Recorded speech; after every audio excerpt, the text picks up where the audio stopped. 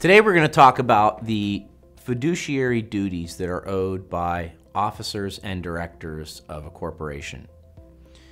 Many people serve in the capacity as an officer or a director of a corporation, and that can include for-profit and nonprofit corporations.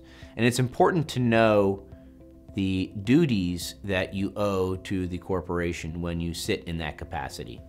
There are two primary duties that we're going to talk about. The first is the duty of loyalty, and the second is the duty of care. So let's talk about the duty of loyalty. The duty of loyalty requires that the officer or director protect the interest of the corporation and always put the interest of the corporation ahead of that individual's personal interest. That means avoiding conflicts of interest. That means making sure that the individual is not using that seat as an officer or director to improperly or unfairly enrich themselves ahead of the interest of the corporation.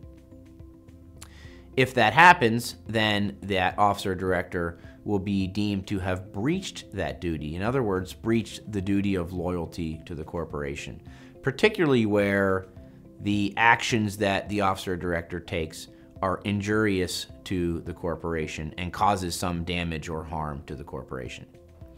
The other duty that we're going to talk about is the duty of care. It's a little bit easier for most people to understand the duty of loyalty. Avoid conflicts of interest, do the right thing, put the corporation's interests ahead of yours, and generally speaking, you will have fulfilled your duty, the duty of loyalty. But the duty of care requires something a little bit more. The duty of care requires that when an officer or director is making decisions on behalf of the corporation, that person gather all information available and use that information to make sound decisions. That means being deliberative in the decision-making process. That often means going out and seeking the advice of different professionals or experts. That may be accountants, that may be attorneys, or other professionals and experts depending on the nature of the issue that is being analyzed and eventually decided. The duty of care often means showing up to board meetings. It might also mean sitting on a committee or forming a committee in the first place to analyze a particular issue.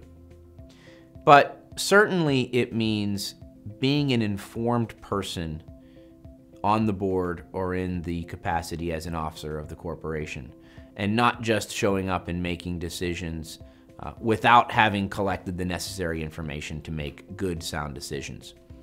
If you exercise both of these duties, the duty of loyalty and the duty of care, then it is likely that the officers and directors will be entitled to the benefit of what we call the business judgment rule. And the business judgment rule shields officers and directors from liability for making bad decisions. The courts will not go back and second guess decisions simply because they turned out to be bad, if one exercises the duty of loyalty and the duty of care. There are two primary fiduciary duties: the duty of loyalty and the duty of care. The duty of loyalty requires that an officer or director protect the interests of the corporation ahead of their own personal interests. The duty of care requires that an officer or director uses all of the information available to make a sound decision on behalf of the corporation. This may include written materials or seeking the advice of experts. If officers and directors exercise both duties, then the courts will generally afford them the protection of the business judgment rule. They will likely be shielded from any liability for their decisions, even if they end up being bad business decisions. We hope you have enjoyed this episode of the 5-Minute Legal Master series, where expert, board-certified attorneys help you master today's important legal topics.